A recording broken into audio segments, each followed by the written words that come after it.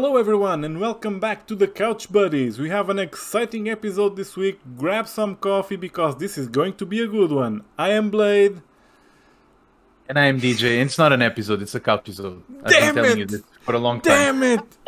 I knew I would catch you one day. You bastard! Yeah, Bastard. baby! So, guys, welcome to another great Couchisode. Not much to say about it. We're just gonna go, right on to the news and, not news because there's nothing news about what we're going to talk. All right, Blade, you want to kick it off and let us know what we're going to talk about today? Yeah, let's get right into it and let's talk about some good moldy games. Okay. And I'm going to a real good one, just to kick it off. We're going back to 81, to an arcade game. This is an epic one. Really epic. And I know everyone knows this one, even if they hadn't played it.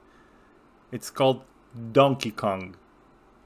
Aha. This is a legend. This isn't a game, The it's a legend. The first appearance of Super Mario before he was called Super Mario. Yeah, and he wasn't a plumber. He was a carpenter in that game. I know. And he didn't have a name, and he changed name twice before he became Mario.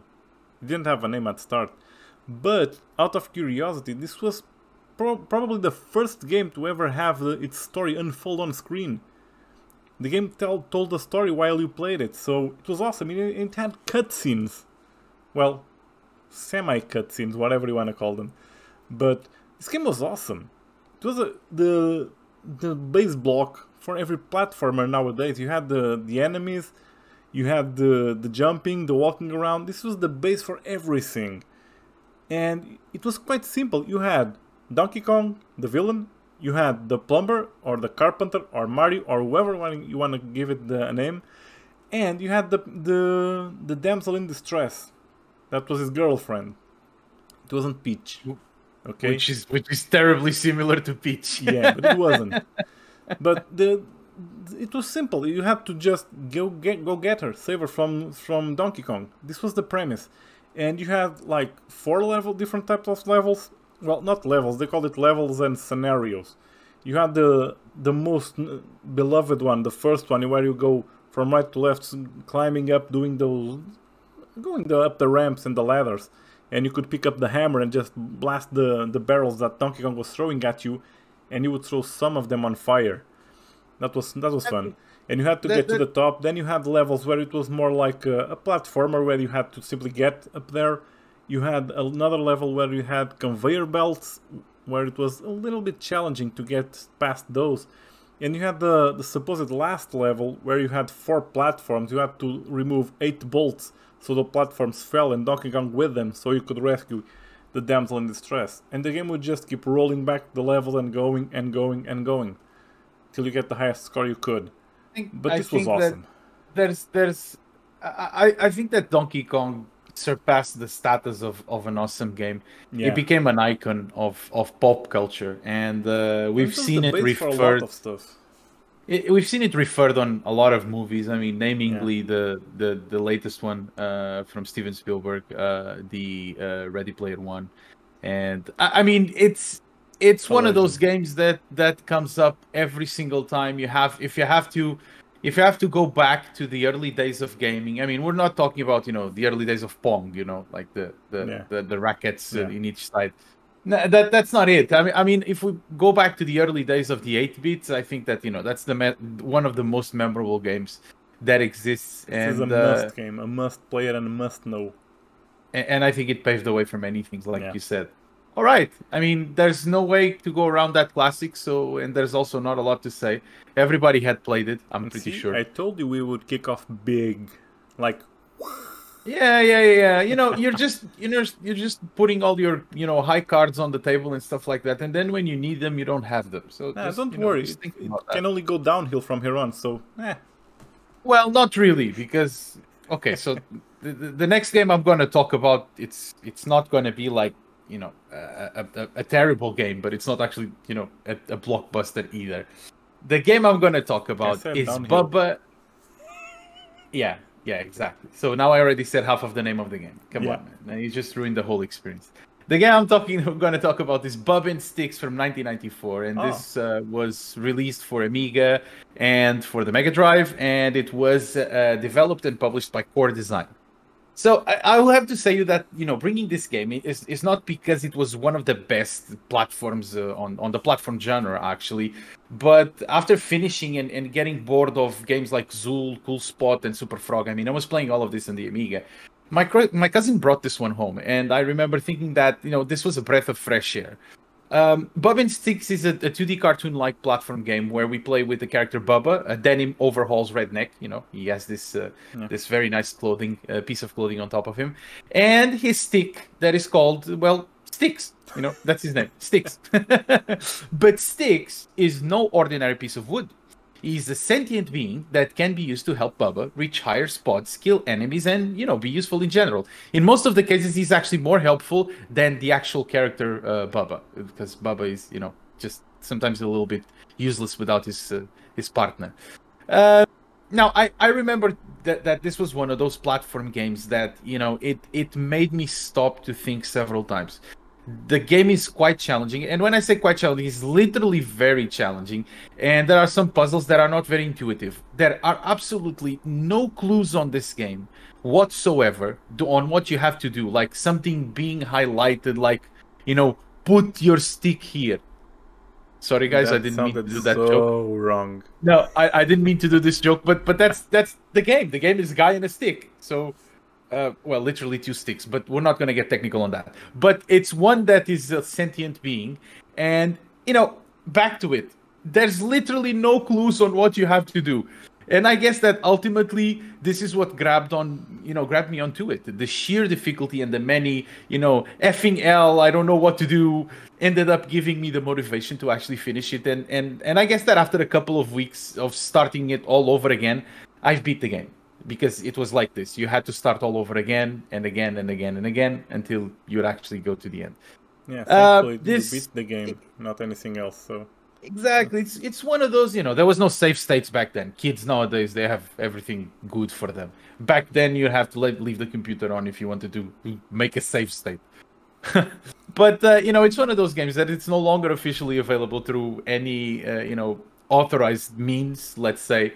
But I'll give you an advice to our audience. Search for Amiga Live on Google, and you will thank me later.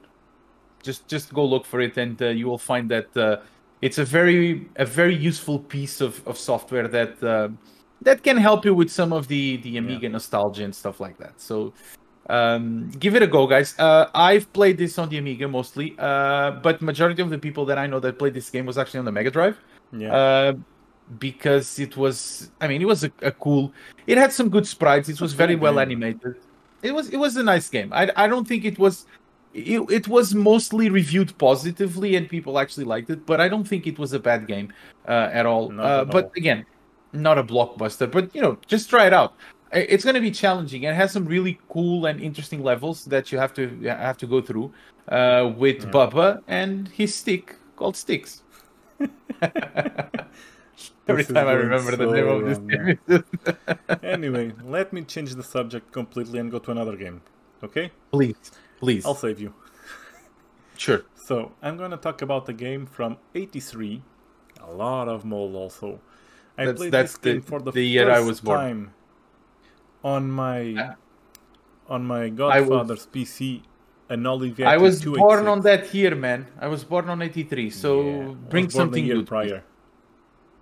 So, close. But I played this on my godfather's PC, an Olivetti 286. It's a game called Load Runner. Ah, okay. This was a pretty cool game back then. Yes, it was awesome. It also had quite a simple premise. You had this character, and you just had to grab on the level the pieces of gold that were scattered around. It had several platforms and ladders, and you had some enemies or guards going after you, so you didn't grab the gold. And after you grabbed everything, you just had to go to the top of the level and climb the stairs to the next one.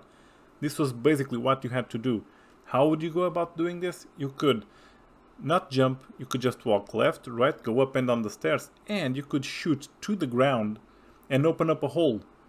And if the guard fell in the hole, you could pass on top of him to the other side, Or if you waited too long, the guard would come back up and it would keep chasing you.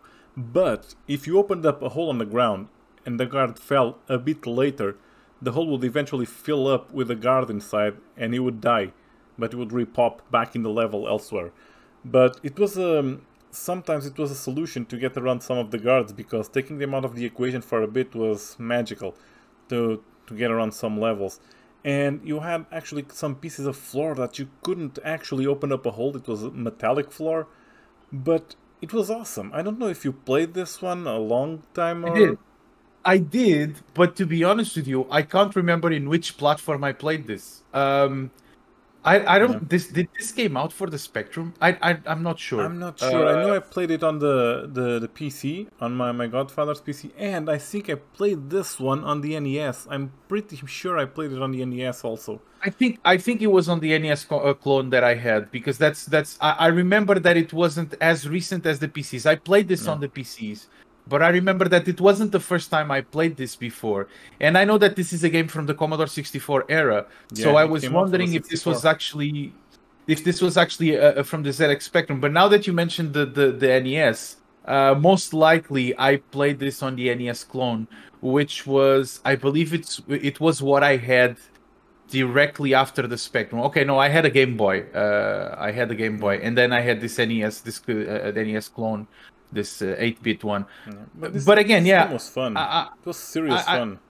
It was a game that didn't captivate me immediately, because I found that the game was, it was just too simple. You were just going up and down on stairs, and if you actually played this on the 8-bit era, you would remember that this actually graphically was not that. Not that interesting, considering what you already had in the 8-bit era. The characters were like the stickman. Yeah, exactly. So it was just, walls made of bricks or something orange to resemble bricks. You had some ladders, and then you had to be, very simple. It was graphically very simple. But still, it became one of those classic ones, and I think that once again, I think it's the challenge of this game as you progress on and on and on. Awesome. It's challenging. It's hard. The game is hard. Yeah, you have to think really hard to clear some of the levels. And it's 150 levels, if I recall right. The game was tough. Seriously tough. I didn't remember. I think that the one I played with that many levels was Battle City, maybe.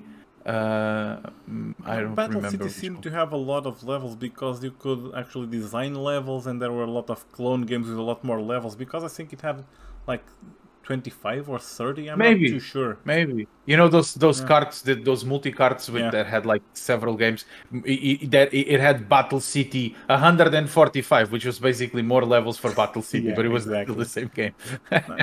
Those cartridges just brought a lot of hacked games and changed games, but it was basically the same game with some minor tweaks or different levels. Well, thanks for bringing that one. I guess that everybody played it. If you didn't, just let us know in the comments if you didn't play this one, or any other game that we actually talk about. And I think now it's time that we get to the big game. So the game that we're going to spend some time talking about. We opened up with a big game, with a legend. What are you talking about? I know. What I'm saying is a big game because... it has many innovations, and I'm sure that Donkey Kong and also Lode Runner had their innovations too. But first of all, I tend to speak a little bit more when it's about my all-time favorite games, and I can't seem to miss an episode or a Couchisode. Sorry, I can't seem to miss a Couchisode without talking about a point-and-click game, which is what I'm going to do today. So, guys, apologies. Bear with me, because there's really some cool stuff about this game. And for those who didn't play it, you guys really have to try it. So, the game I'm going to talk about today is Blade Runner from 1997 for MS-DOS.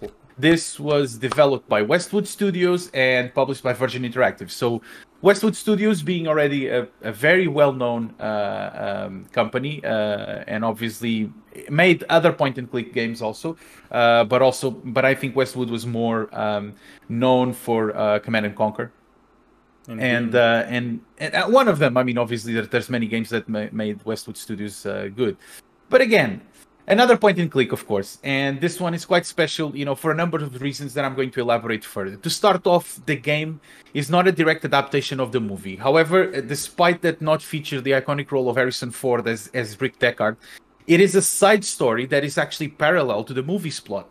And although he's not there, Harrison Ford, there are several mentions of Deckard's presence, and he actually shows up on the background at some point.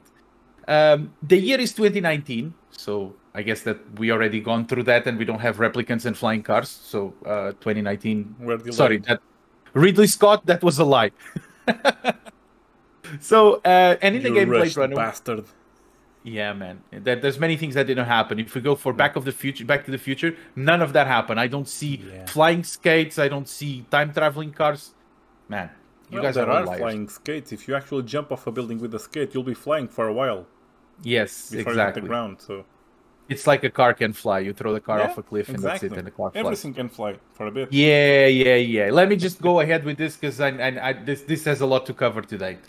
As I was saying, we take the role of Detective Ray McCoy, that is tasked with pretty much the same mission as Deckard was in the movie, to hunt down and apprehend a group of dangerous replicants. The events of this game start right off after the movie begins, so there's some connection with the movie here. Where McCoy needs to find why this group of replicants is actually murdering animals. So it is a strange thing that these replicants are murdering animals. They're not harming people on it. And this is considered to be a heinous crime since most of the animal species were extinct. Because, as you know, in this futuristic world, everything was taken over by technology. And it's kind of like the downfall of society because of that. Through this adventure, we'll visit a series of locations and perform proper detective work that will get us to the objective of uncovering the mystery of these animal murders and capturing the ones responsible for them. I'm actually not going to focus so much on the story because I don't want to spoil anything about it, because the story is really good on this game. But there are so many technical marvels that we have to talk about that we'd be here for hours, and so I want to jump off jump on directly on these innovations and tell you guys a little bit about it. So let's address the graphical things first. Unlike any point and click that we've seen that usually, at this time in the 90s had FMV rendered characters on top of a green screen and where the scenery would be drawn, Blade Runner actually innovates because they use 3D rendered characters on top of a live background. And when I mean that it's live, it's because it's not entirely static, but also because the whole game runs on non-linear real time. And I will go in depth with what it is. But in short, basically this game is alive, all of it. It has AI controlling each one, or pseudo AI, let's say, controlling each one of the characters. About the music and again, soundtrack, amazing. There's nothing to say about this, considering that it was something that Warner Brothers said right in the beginning, that Westwood, they could not touch the footage or the soundtrack of the original movie. Frank Lepatsky, the composer, actually did an amazing synth work. I mean, the synthesizers on the soundtrack of this game are just amazing, and it made it as immersive as the movie. Just on a side note, Frank Lepatsky, which was the composer, also did Command and Conquer's Tiberian Sun soundtrack, as well Lands of Lore 3 and Command & Conquer Red Alert 2. So many of those really heavy guitar intros or guitar soundtracks that we listened to in Command & Conquer Red Alert 2, this was actually the composer that played them. This guy is really good, and yeah. I was looking more into him, and he did participate in a lot of good game soundtracks. So this guy's really, really good, and I didn't know him. Gameplay-wise, it brings us some very unique elements of the movie, such as the Void Camp machine, that was used to test through a series of questions if the suspects were replicants or humans, as well as the Esper system, that was a powerful computer to analyze pictures at a very detailed level. So you'd be actually doing a lot of detective work with these two tools, and which are very they are very useful tools also in the movie and related to it. On the gameplay side also, it has a combat mode where in some situations you would have to use your gun to point and shoot. So this is how you're going to get rid of some of the enemies during the game itself. And last but not the least, let's go back to that AI controlled part, because this is what to me is the most innovative stuff that they've put here. I mentioned the non-linear real-time game, and usually in point-and-click games, if you know how it works, your main character or the game revolves around the main character, where you have to do something for the rest of the world to move forward and unlock certain progression points. That's not the case here. Like in Blade Runner, the NPCs that are actually on the game or the characters on the scenario, they will continue to do their own things regardless of you being present or not. One of the most practical examples of this is that the computer mainframe that you have, the computer mainframe of the police, as the game develops, you will find more and more clues related to your case that are updated or uploaded by other Blade Runners. So there is always a stream of information coming in that is not from you. It's actually from other people within the game, not multiplayer, but I mean other NPCs. And I guess to wrap it up in gold, and this is another one that this game is just spectacular. Blade Runner has 13 different endings. Yes, you heard that right. It's 13 different endings with the possibility of a different destiny for Detective McCoy at the end. So, guys, for a game that is available in GOG for 7.89 euros, let's make it 8 euros round numbers. It's a 1.3 gigabyte game because the original one was 4 discs, 4 CDs. There was also a re-release later on with a DVD. But again, guys, it's a spectacular game. If you like the Cyberpunk team, if you like Blade Runner, if you like the movie, I think this was the best homage that they could pay to the movie, because honestly, there's not a lot of successful games adapted from movies, but this is one of them. This is actually a very, very successful one. It sold over 1 million copies. You mentioned it on GOG for 8 euros, and you can actually grab it quite frequently at a discounted price there. I think I got the game when it launched on GOG again for 4 euros. Half the price. There was, I believe, every cent.